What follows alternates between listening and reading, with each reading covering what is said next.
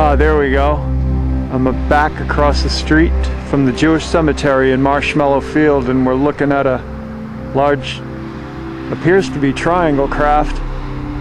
Yes, awesome. And it's floating, and it just turned around. It was going due west, and now it turned around and it's going east-south. And it's just floating right over the UFO hotspot over Owen's farm. There it goes. Look at that. Amazing. Wow. This is no jiggling of the camera here. This is no...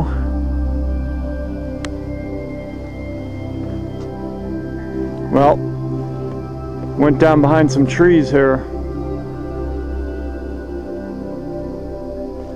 It vanished.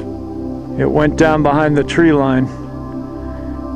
It's truly amazing, though. It's typical of these craft. They'll come around the area, the UFO hotspot, and then they'll stop in midair and they'll turn around and go the other direction and then go down behind the trees.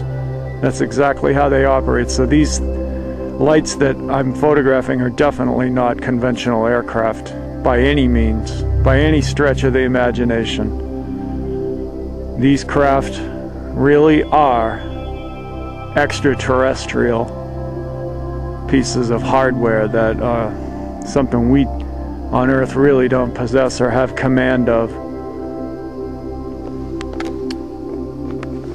That was truly an amazing sighting right there that I just caught, but it went down behind the trees for now. So for now, I'm signing off here for this segment.